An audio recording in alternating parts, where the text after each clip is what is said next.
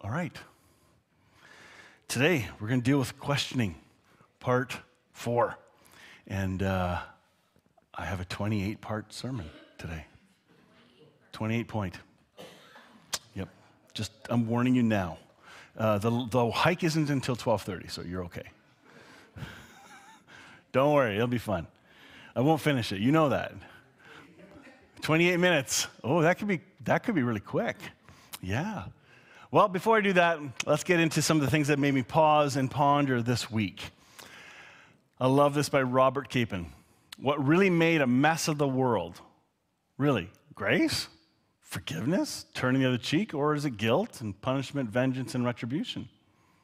It's a good question. I love this one.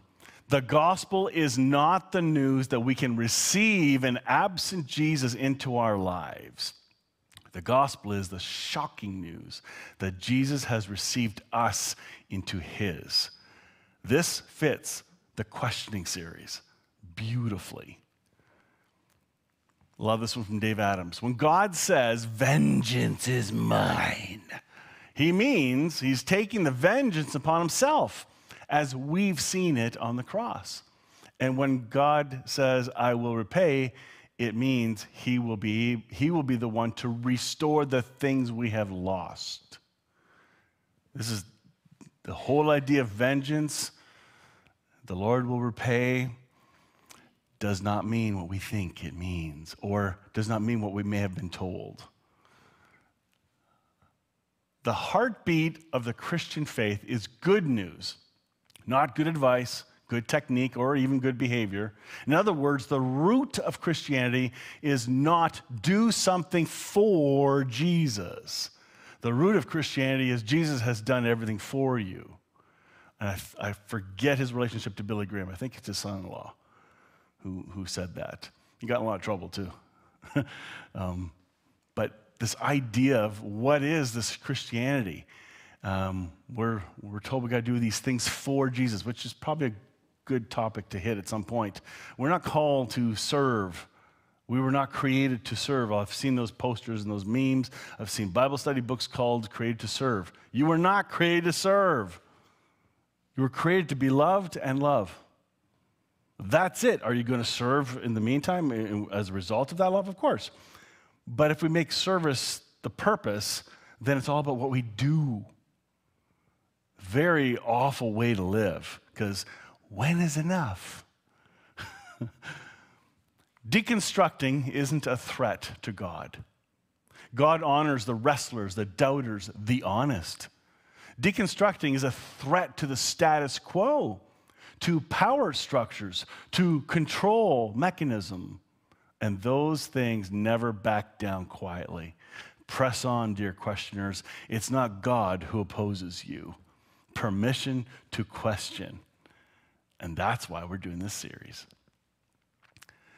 So today I want to deal with questioning, you have heard it said, and challenging the lines that we've been told. Many years ago, I touched on a lot of these before, but it makes even more sense today. So I thought I'd share with you some of the, you've been told, but when you find out it's actually not in the Bible, your eyebrows may go up.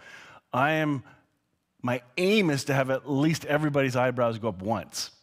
You go, what? So that's my hope. If not, you're a good actor. No, I'm kidding. There, Brent's already done, so you're done for the day. But honestly, the things we were taught that are not in the Bible, we've been taught a lot. So either we're led to believe they were biblical, these phrases, okay, but they're not, or led to believe they were church teachings. The church has always taught this. You know, it's my Sean O'Connery voice. But it's if Sean O'Connery says it, it must be true. So anyway, let's get into number one. We're going to do a weird one first.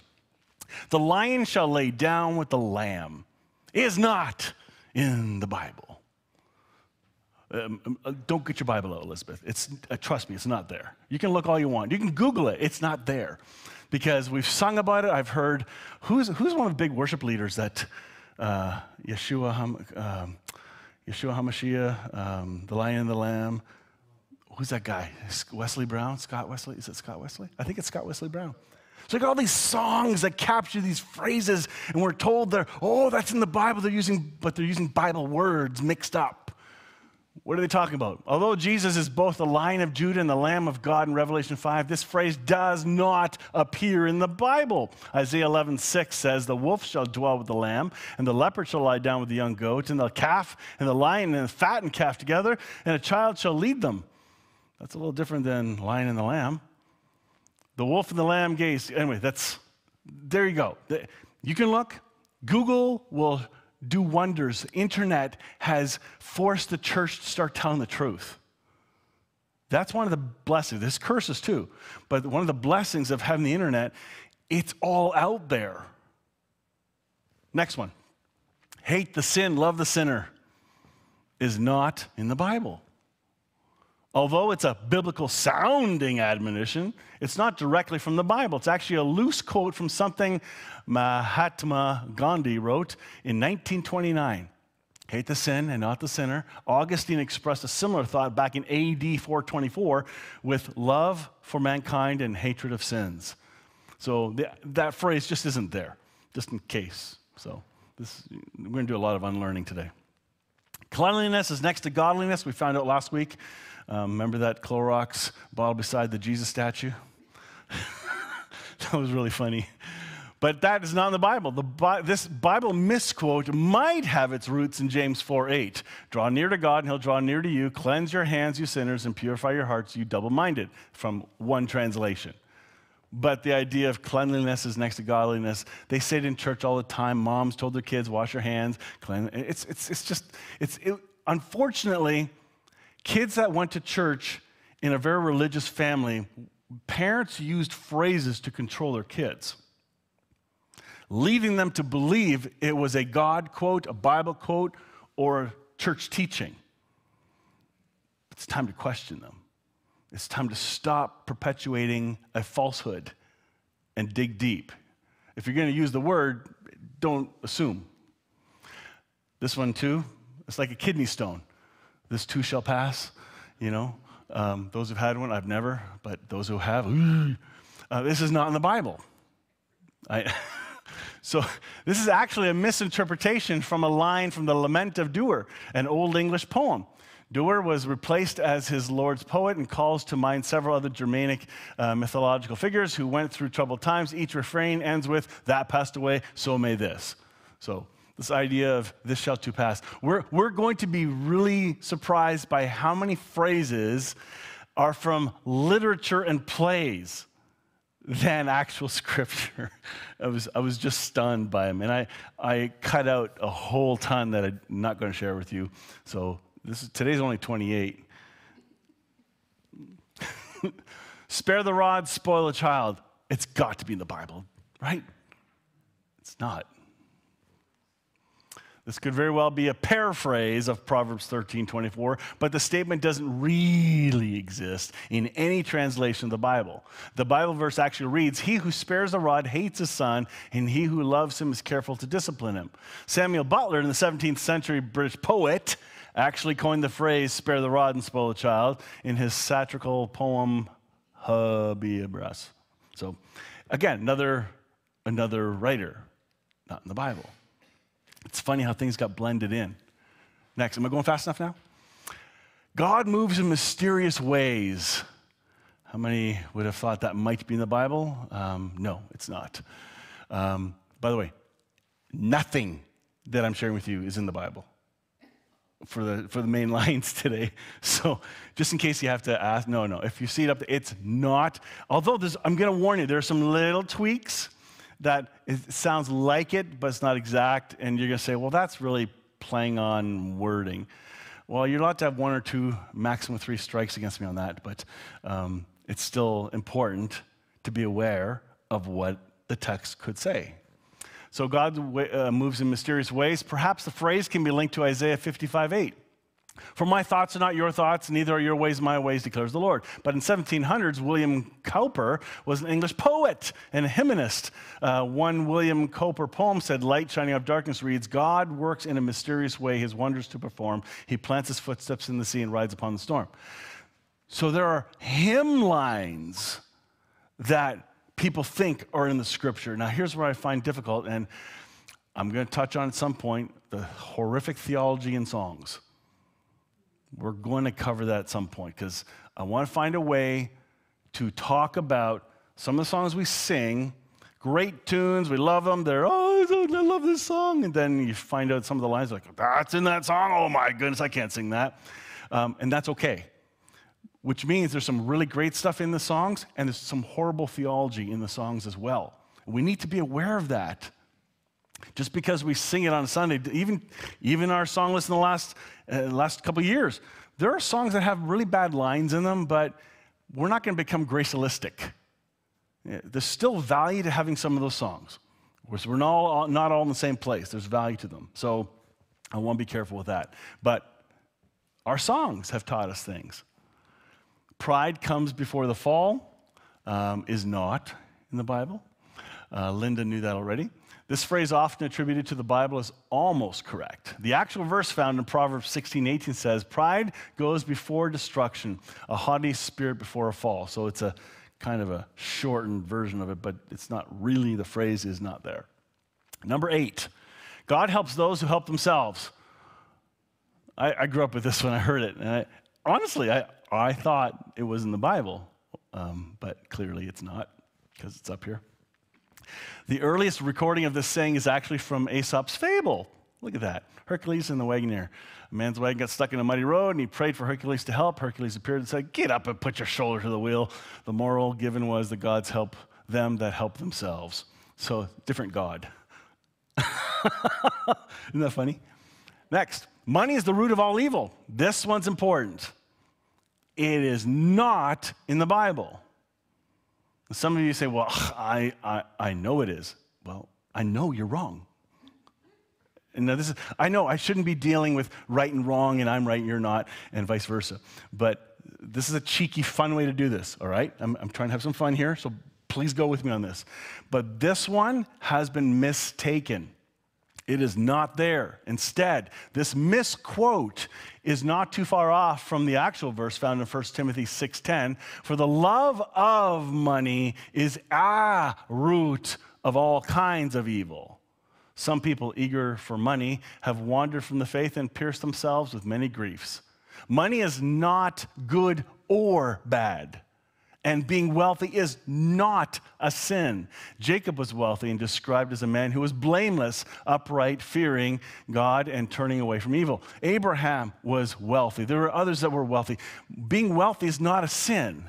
We've got to get that out of our minds, because those that aren't as wealthy judge those who are wealthy while they can have better ways to spend their money, because you're doing it from a place of lack. And those that have money judge those that don't, and why aren't you doing disciplines? Like, it's crazy, so let's just not judge. Let's just stop that. But the idea here is when people quote money is the root of all evil, and I still hear today from good people, even some pastors, they still say it, but it says the love of money is a root of all kinds of evil. You can see how that can become a problem, but if you make that the phrase, you're in trouble. You catching what I mean? I hope so. Oh, ouch. Ask Jesus into your heart, the sinner's prayer, is not in the Bible at all. Nor is there anything like it in the Scripture. The fact is, there's neither any specific formula found in Scripture for a sinner's prayer, nor is there any biblical example of such a prayer being recommended in the salvation experience. Ouch. The modern usage of sinner's prayer originates in the 19th century and was popularized by the experience-oriented evangelistic style of Charles Finney. As Scripture presents it, men should repent, believe, and be baptized. That's it. There's no mention of altar calls or sinner's prayers or requesting for Christ to enter one's heart. This could really shake some things up, which is kind of what I'm hoping for, because we need to wrestle loose some faulty concepts, because I think the love of God's bigger and better than that. I'll leave that one there. Number 11, God will not give you more than you can handle. Heard this one before, right? Well, I know it says, I heard something like it. Well, by now you're already thinking, okay, it's got to be close, right? And it's true, but it's not the same at all. 1 Corinthians 10:13 actually refers to the dealing with temptation and burdens, not being able to handle things. It says, no temptation has overtaken you except what is common to mankind. And God is faithful. He will not let you be tempted beyond what you can bear. But when you are tempted, he will also provide a way out so you can endure it. Temptation is very different than trials. We've got to stop using that biblical card to see, God won't give me more than I can handle. I heard it last week from somebody going through some difficulties. I didn't say anything because I wasn't asked for my opinion, which is sometimes quite wise. Peter wasn't spared. Simon, Simon, behold, Satan has demanded permission to sift you like wheat, but I've prayed for you that, listen to this, your faith may not fail, and you, once you have turned again, strengthen your brothers. Jesus prayed for his faith, not deliverance from pending trial. Ooh, we pray for the funniest things, and that's another one we got to tackle. What about prayer? How's it work? The wrong prayers we pray. If we should actually question some of our prayers, you'd be shocked at the phrases we've used and have encouraged people to use. And it's kind of embarrassing. But Jesus didn't even pray for this trial to be lifted. Oh, okay, here's another one. Once saved, always saved. It's not in the scripture. It's not there. It's a phrase people talk about. And I think you probably knew it wasn't, but it's so often attached to salvation conversations. At funerals, we get asked, so, were they saved? Did they know the Lord? I'm thinking, none of your business. Really, what's it to you? What does it matter to you to know about their destination? You don't even know your own. Well, I said the prayer. I'm calling out the trite little phrases that we got to stop using. And once saved, always saved is one of those. First of all, slogans like this, once saved, always saved, are always regrettable because they polarize an issue, causing them to be touted or denounced vehemently, not on the basis of truth as truth is, but only as it's represented in the stark world of sloganeering. This is a fast phrase we use to shut up arguments. What we don't do is explain or understand the bridge of how we arrived at the phrase. And if we try to do that, we'll realize the bridge broke. But we don't want to admit that. It's an argument and a discussion. It polarizes the topic of salvation, which means a lot more than what we've been told. There's good news. I like Baxter Kruger's quote earlier. That makes a little more sense now. The eye is the window of the soul is not in the Bible. I thought it was at one point, but nope, it's not. It's referring to something else, but this is a phrase that's been made up to describe a concept, not a biblical truth. How do I address this? The Bible does not speak of the eye being a window to the soul, yet it does represent the eye being as a lamp for the body. Matthew 6:22, the eye is the lamp of the body. So if your eye is clear, your whole body will be full of light. The eye is the lamp of your body. So Matthew and in Luke, they both do it. It's pretty powerful. In fact, I love this part. The eye is the lamp of your body. When your eye is clear, your whole body is also full of light. But when it is bad, your body is also full of darkness. Jesus says, if the light that is in you, if that's darkness, how great is that darkness? The light of Christ shines through all things, all people, all the time. The awareness of that light is what's to be questioned.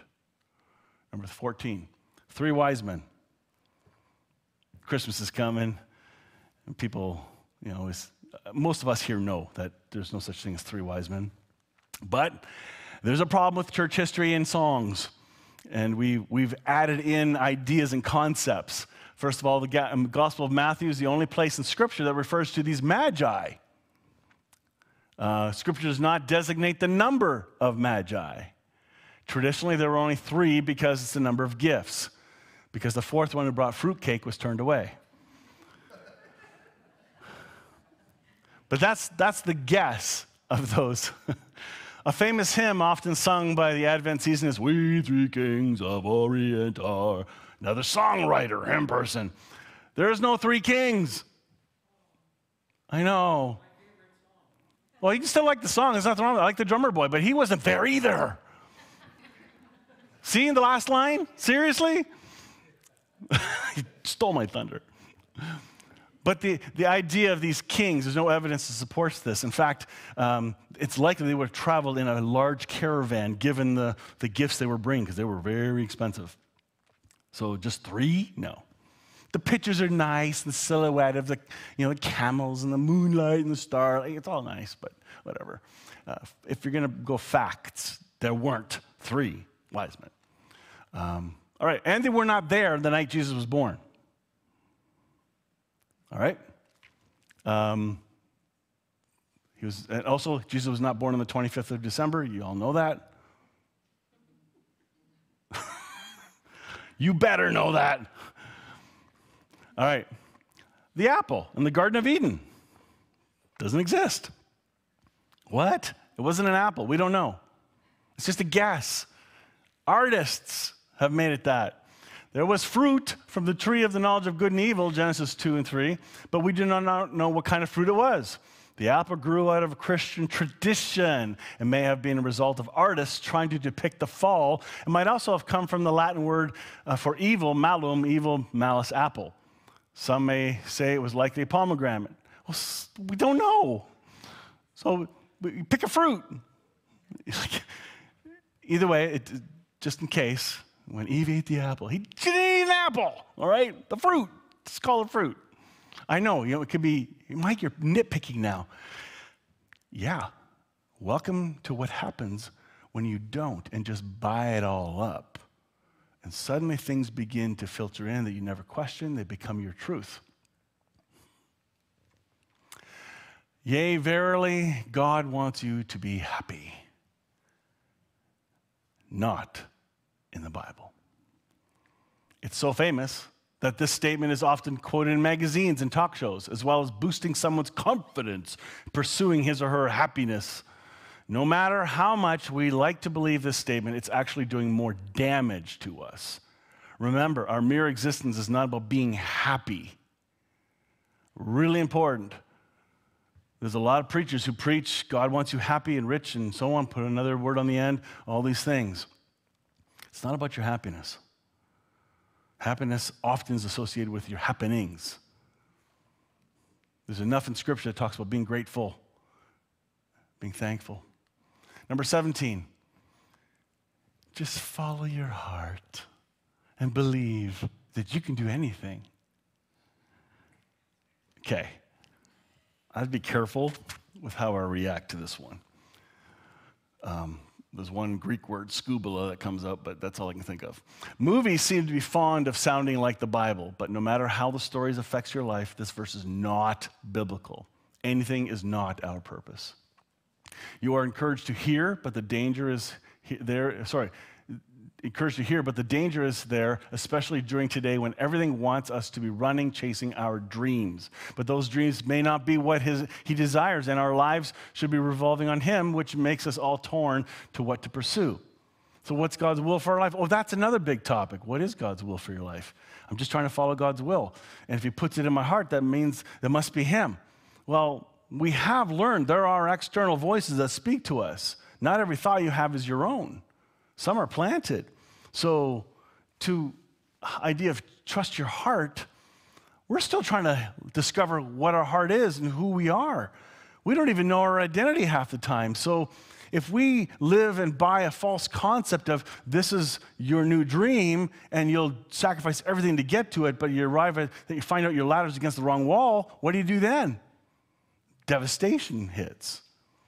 We've got to be careful with phrases like this. I'm not a fan of this one. I think it's awful. I can't for the life of me think of being an airplane. Right? it says, follow your heart and do anything. Well, I want to be an airplane so I can fly. I can fly my dreams, but I can't. The phrase is too trite and combative, and I don't like it. It's not in the Bible. Everything happens for a reason. Oh, this one still is a phrase we hear constantly, right? Everything happens for a reason. It's not in the Bible. Nope, not there. Romans 8:28 does not say this either. You can look it up later. Everything happens for a reason, except when it doesn't. But even then, you can, in hindsight, fabricate a reason that will satisfy your belief system. The other meme I couldn't show. Because everything happens for a reason, usually because you're really dumb and make poor choices, something like that. It was very funny. I just laughed. But the idea of everything happens for a reason, Romans 8 talks about God works all things together for the good of those who are in Christ, something like that. That's another sermon. It doesn't mean this. It doesn't mean God's causing these things. When we start to attribute evil on God, that God causes and wills it, our concept of who we think God is has much more maturing to do. Unlearning that was hard because I grew up in a system where he gives and takes away, gives and takes away. Remember that song? You definitely know. That's like this good God, good cop, bad cop God. It's actually a Moloch concept. It really is. Because you appease the gods, then good will come. It's not the God of Jesus. We've got to be careful. The phrase is not helpful. I had to put this one in. Hell hath no fury like a woman scorned. It's not in the Bible. And no, it's not the one where, it's better to sit in the end of your roof than in the house with an angry person. But anyway, this quote is not found in Scripture. The true quote is, heaven has no rage like love to hatred turned, nor hell a fury like a woman scorned, by William Congreve. It sounds Bible-ish, but no, like Old Testament stuff, right? Here's a fun one. 2 of every kind of animal went on the ark. Not true. But we tell the kids in science school all the time. There's a couple songs that go with how they come on the ark, 2 by 2 and all that song. It's baloney. It's not true. It's sad.